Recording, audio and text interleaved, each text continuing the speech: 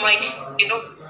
Anak kecil juga ada rasa jenuh ya. Anak kemarin sempat nangis, bangun tidur, mama pergi main gitu kan. Akhirnya di dalam mobil, tapi mobilnya nggak jalan, di garasi aja kan.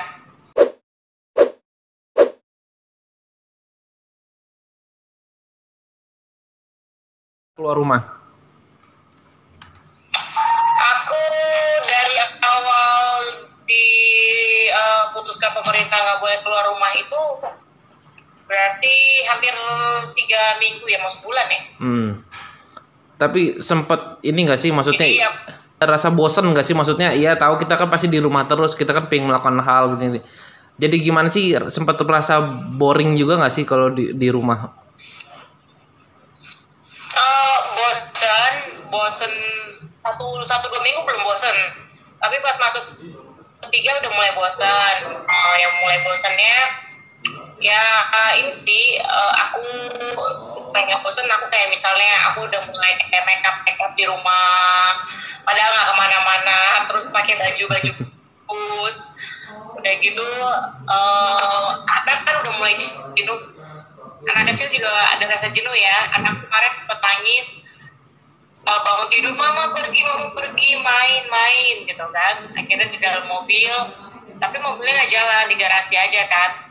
Dan itu dia nggak mau, dia maunya mobilnya jalan. Akhirnya kita jalan lah, naik mobil keliling Jakarta, tapi nggak keluar dari mobil. Nih anaknya nih nggak keluar dari mobil ya sayangnya. Jalan aja ya. Dan jadi dia naik mobil dan nggak mau duduk, dia ngeliatin jalanan aja. Itu mungkin saking dia boringnya kali ya. Anak kecil juga ada rasa boring.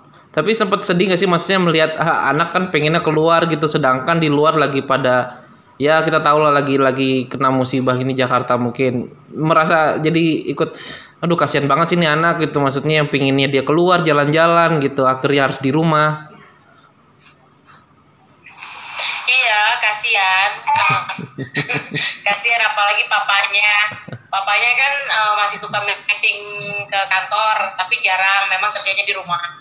Cuma kalau yang hal-hal ke kantor, dia ke kantor. Sempat pas anaknya nangis terus tuh sempat disuruh ikut kan. Ya udah ikut aja ke kantor. Cuma kan aku mikir, aduh ngeri kalau ke kampusnya dia nanti kenapa-napa karena masih kecil kan. Dipakai masker nggak mungkin mau, ya kan. Sampai akhirnya aku ajak main di rumah kakakku di bawah.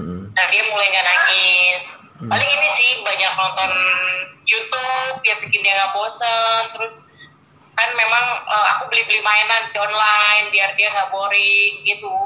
Kalau sempat nggak mau kalau keluar rumah gitu gimana, maksudnya kalau mau beli makanan atau misalnya stok habis nih, sempat nggak sih ke stok habis terus keluar, akhirnya mau nggak mau harusnya keluar gitu loh? Aku sih keluar itu KTM doang. KTM. Jadi biasanya kan sebelum ada COVID-19 ini naruh uang kan pas-pasan ya di dompet ya, karena kan kita sering bisa ambil uang kan.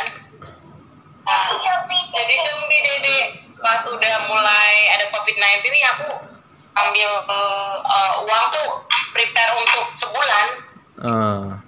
Gitu. Jadi bulan ini yang tadinya planningnya untuk sebulan, aku tuh ngambil di ATM tuh sampai 2 kali karena banyak kebutuhan yang harus dibeli online kan, kayak masker, terus vitamin. Sekarang kan paling mahalnya di masker sama vitamin ya.